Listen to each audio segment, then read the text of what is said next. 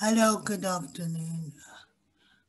On today's very special episode, I'm dedicating this podcast to all the mothers out there, especially my mum.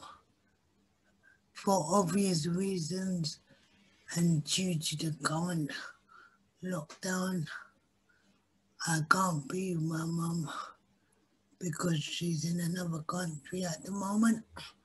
So, mum, this is for you. I want to say thank you and and I want to and I want to take this time to to acknowledge all the hard work you've done for me during the last 34 years of my life. I also want to say you are the best mom anyone can ever have. I know that's a bit biased because everybody thinks that they've got the best mom in the world, but I truly, truly believe that you are above all mums. You gave birth to me 34 years ago now, in a time where cerebral palsy and disability wasn't really known about.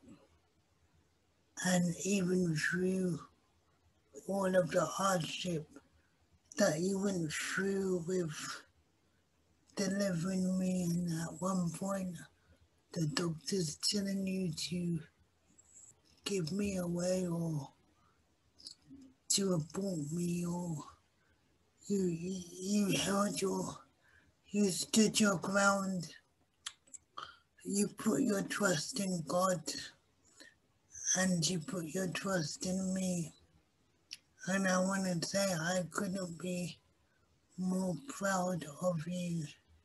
You are an exceptional, inspirational, one of a kind woman, and I am so proud to call you my mom.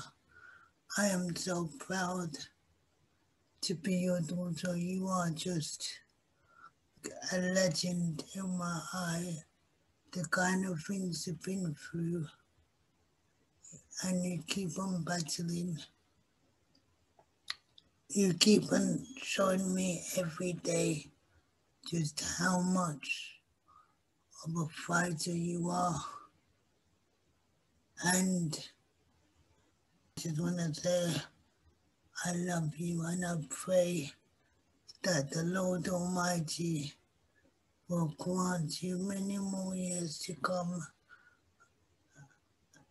and you will continue to see your children prosper and your grandchildren prosper and your great grandchildren prosper. You are a phenomenal woman. You are an inspirational woman. You came to this country in the late 70s with nothing, and you've just built your way, and you never let anything stop you. So once again, Mom, I love you. Happy Mother's Day, and God bless.